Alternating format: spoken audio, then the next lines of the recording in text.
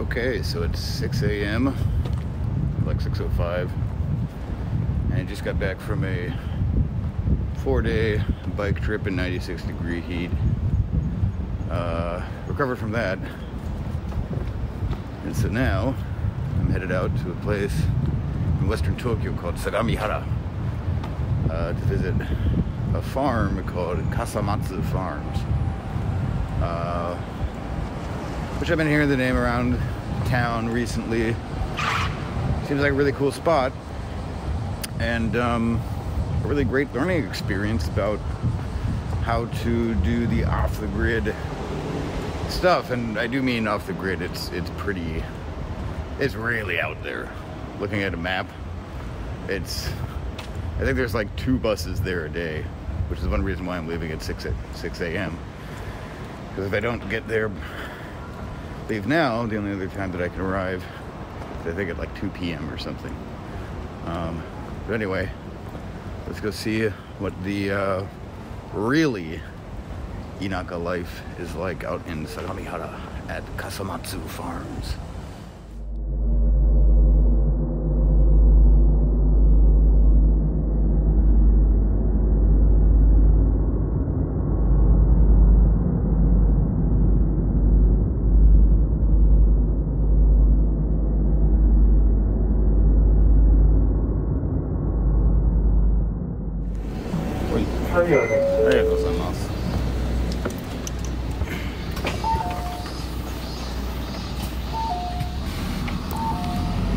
Okay, here we are at, I have no fucking clue. This is, what's the station's name? Oh, we just got off. We're in Okumagino, headed to the, what is it?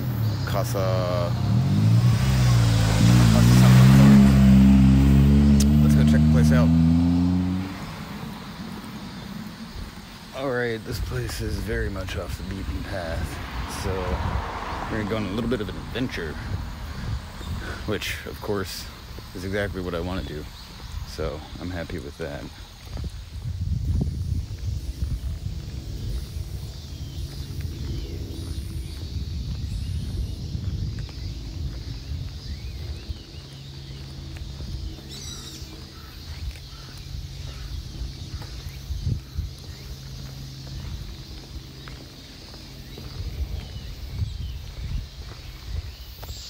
Japan's kind of full of sounds in the summer. Like that fucking semi or cicada. Those ones are good. There's this one that I'm trying to figure out recently of, like, I don't know what to call it, and I can barely like mimic the sound. So there's a bit of a insect mystery, and nobody seems to know what to call that thing too, so it's just this really kind of eerie sound that occurs in the forest, usually accompanied by cicadas, but it's much different. Really, I don't know, it sounds like, for some reason to me it sounds like the wind.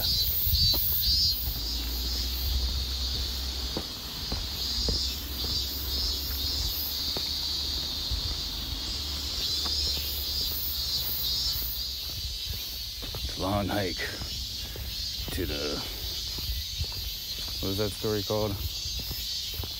Oku no Hosomichi? Long road to the interior. By, who is that? Basho Matsuo? I haven't thought about that dude in a while. But I guess this is kind of the place to do that, huh?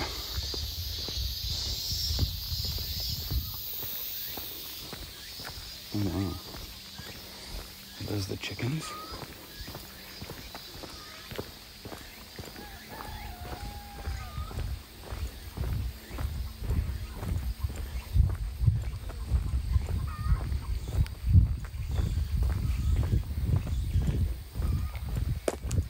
Oh snap.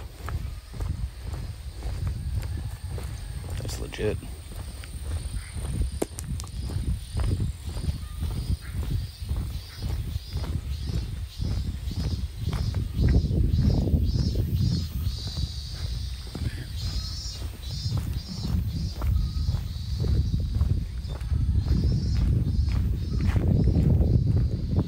So I'm guessing all this foundation was here.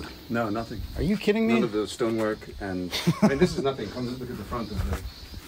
So all the trees that I had cut down, and basically I had talked to a lot of builders and carpenters, and the skill level is so high, but it's hard to find somebody who's willing to like work with amateurs to do something like this, especially with the limited budget that we had. Right, Everybody was like, Murida, it's not possible, you know? I had like a floor plan, and I had an architect who had helped me just to write it up to submit the for approval. Right. And then the builder looked at all the materials and the logs that we had and made markings where all the joints need to be made. Mm-hmm. And then me and the woofers and the volunteers did all the joinery just with chisels and chainsaw. Holy shit. And you know, there's not like a huge difference between someone who's practiced their whole life and someone who's just coloring within the lines. Yeah. So there's lots of little like inconsistencies like that. But it really doesn't matter. Structurally sound. Oh no, structurally it's like way over spec. Awesome. like I mean, the size of the material is huge. Yeah. And it's not even designed for anything like that. And yeah. And I hadn't had any experience doing construction or contracting. Or That's anything. incredibly encouraging. Yeah, none. Right. I mean, I was a salaryman being recruited from New Jersey. Yeah. I was paying someone to build me a house, and they told me it would take 5 years. Like, hell no. They're happy, But if it's me, yeah, I mean, it hit the edge of my learning curve in Tokyo. You know, like I felt like I had been learning a lot, and then the whole entrepreneurial thing, I wanted to set up my own company and do my own business, and I was really keen with that for a while. And then I was just kind of getting burned out of the whole Tokyo scene first. Basically, the land looked like the property next to it. Like it was just a flat, gradual slope.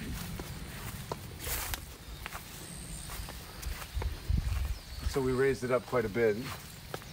So this is all your farmland? So no, this plot right here is not in the middle. This sky? That is is a pain in the ass. And then that one there with the greenhouse and the tomatoes, and then going all the way down to those trees there is.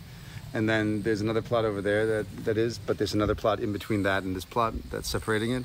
So it's like yes, no, yes, no, yes, no, yes. And then one day the house will be done.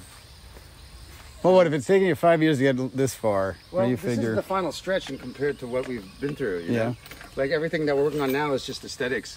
I mean, think about what it seemed like when we were just moving these rocks around on the ground. Yeah, you It's just like it's so far away, and you know we're spending money to do all this, spending our budget, and there's still no like physical house on site. Right. So it's just like when's it gonna happen?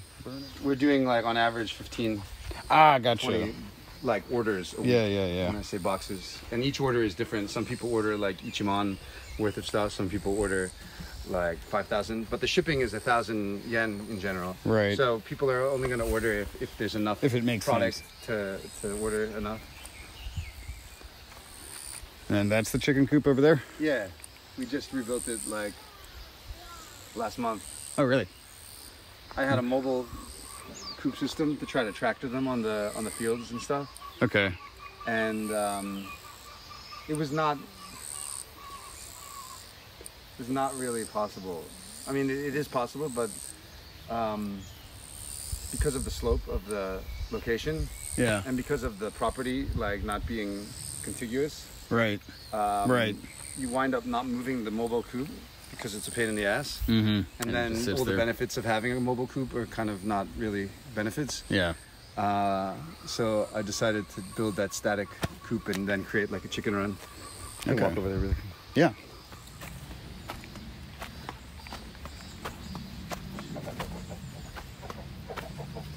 Oh, there's some of them. Yeah, somehow they're getting out. I'm still, like I said, we just built it a month ago, not even. Yeah. And we've been working on the walls the last few weeks, so I'm still trying to fine tune it. I made like roll-away nesting boxes. We just put this door on yesterday. Oh, really? Yeah. So it's not perfected yet. But the idea is the roll-away nesting boxes. Yeah. So that they can lay the eggs, and then they roll down here, and then we don't have to spend time cleaning the eggs. And then here's where our mud is, or our clay. That's version 2 of the chicken coop. Oh, is that the and then mobile? There's another mobile one down there in the run below this one. Yeah. So that's Yeah, that one's still good for one... shucho. Like you can load like 10 chickens and then go to a different location with that, and then. Yeah, but I can imagine on here though, especially not on a road. This is not so bad. The third one that I built down there is a bit heavier and can hold like 30 or 40 chickens. This one. Oh, I didn't even recognize that as something that you can carry around. See the wheels? Oh yeah. So it moves. It would move really easily if it was flat. And are you like eyeballing this mostly, or are you kind of laying out proper plans? For what? Like building out this chicken coop? No, kind of eyeballing it. Kind of. So this is the clay, and we had a group of students from America who were like ryugakusei in Japan, and you're supposed to let it ferment anaerobically inside the clay, the straw. Yeah. So you basically fill it with clay, fill it with water to make like a tambo. Right. And then cut up rice straw like I was doing, and then use your feet to mix it into the clay, and then let that sit for like half a year, so that the straw inside the clay breaks apart into fibers. Right. It creates more tensile strength than if you just put the fresh straw in. So you add more straw to it when you're actually using the material. Yeah. But even prior to that, it's still prior to that, hay. you have the clay. Like you see how there's straw fibers in there. Yep. But they're all kind of broken apart, like here. So that's the good stuff. That's the old school way of doing it, apparently. Huh. And all right.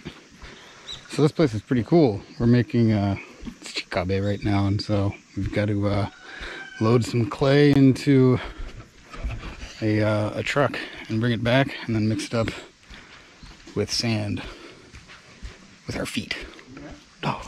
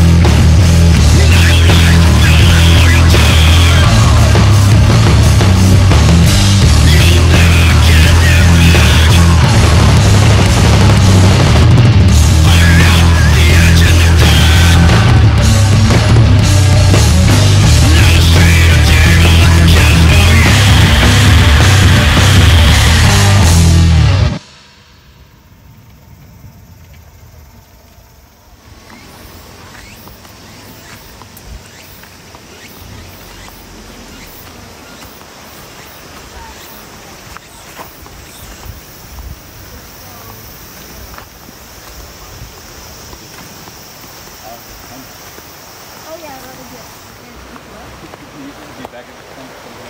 Yeah, yeah. Actually, yelling for you. Hey, your flip-flop broke. Yep, it sure did. No.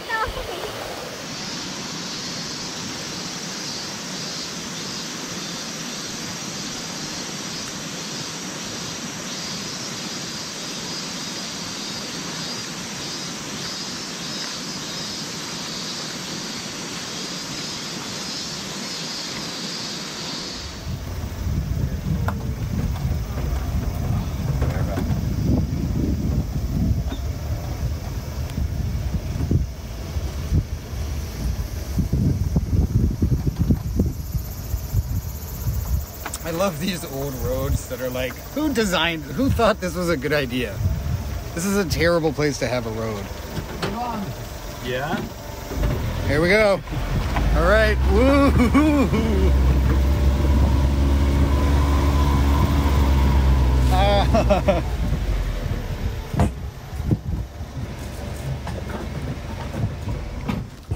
Pour a slab underneath the foundation. Yeah. No. So you burn, how do you do, because it looks pretty consistent. It looks like there was kind of a fire. But I'm sure You know the technique? Have you seen it before? Oh.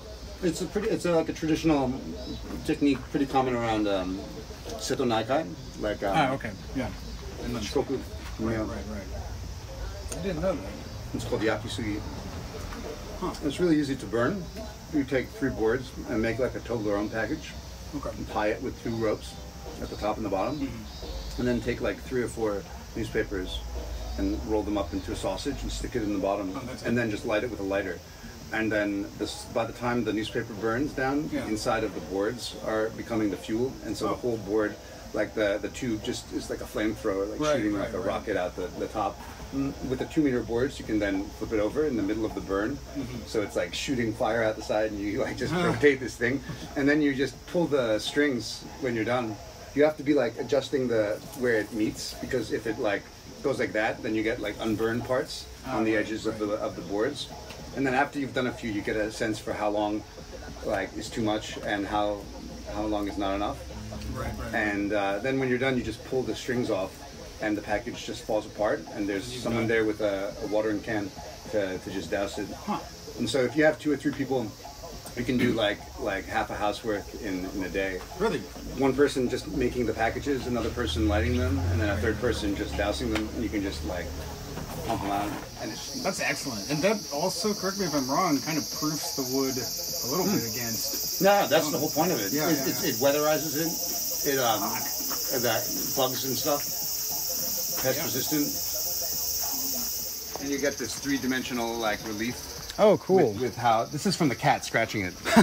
The cat loves this spot. She just comes and scratches the corner. But over like 50 years or something like that, it would turn like this basically. Yeah, so it just So the soft part of in between the grains gets worn out. Wow. Oh, this is a large... No, the second one is a different building. Oh, okay. And then we did like a rotembura, wood-fired rotembura. Jesus, man. Living the dream.